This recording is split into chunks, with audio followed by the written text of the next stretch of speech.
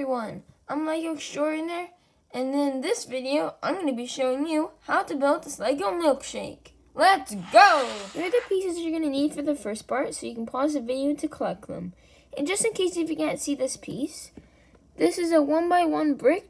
It's a transparent 1x1 round brick, and just in case, so you can't really see it. So this is the 1x1 round brick. Since it's clear, so you might not be able to see that. So yeah, let's begin. So first you're going to take the two transparent 1x1 round bricks, put this right on top of each other. You're going to take a 3x3 cone piece, and I'll leave links down in the description below too. And you're going to put this right on top here. Now, you're going to take some 2x2 plates, put them on top of each other. Take a 2x2 brick, put this right here on top. Now you're going to take a bunch of 1x1 bricks, and you're going to put it one facing you. You're going to take all of them, and it's going to be all facing you, so you're going to put one here. Make that straight. Turn it here. Take another one. Make it so it's facing you. Turn it around again. Make it so it's facing you. And I think you get it now. Take another one that's facing you, and there you go. So if every single side has a 1x1 stud on each end. Now you're going to take a 2x2 round brick, put this on top. You're going to take a 2x2, it's a plate or a tile with a stud in it. And I'll leave the links down in the description below too for this piece. You're going to put this right on top. Now you're going to take this build that you built. You're going to put this right on the bottom, just like this. And of course, this acts perfect for the straw, which is the hockey stick, which I'll leave links down in the description below too.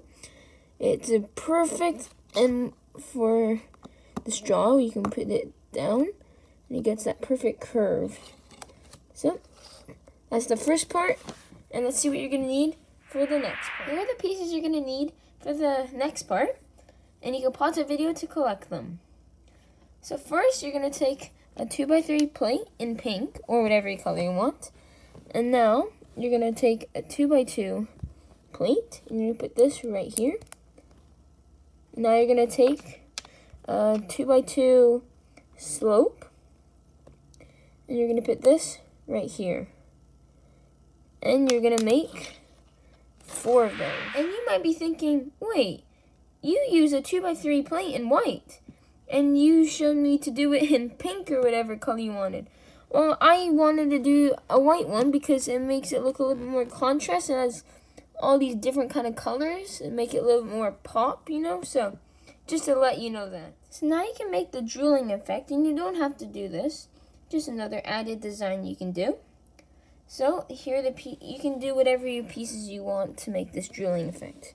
So this is what I did for these. So you can take the the build that you did, and you can just put whatever you want just to make it like go off this 2x2 plate. This looks like it's drooling on the pink, and you can do whatever design, anything. Oh no. Just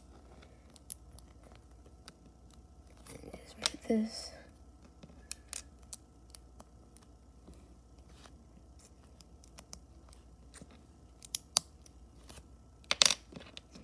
And the last one, let's put this one here.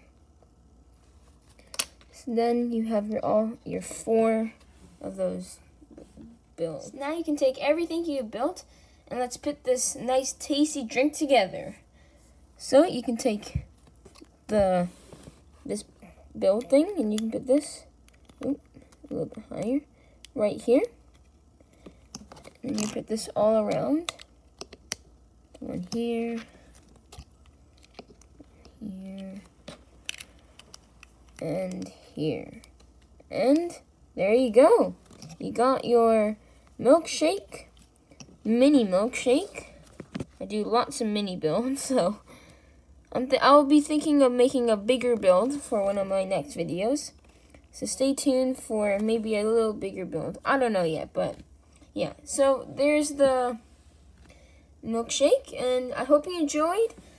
Remember to leave a like, comment down below what you thought of this design, and hit the notification bell to not miss any of my videos, and subscribe, of course, if you haven't, or you feel free to subscribe, of course. And yeah, thanks for watching Lego Extraordinaire. Bye!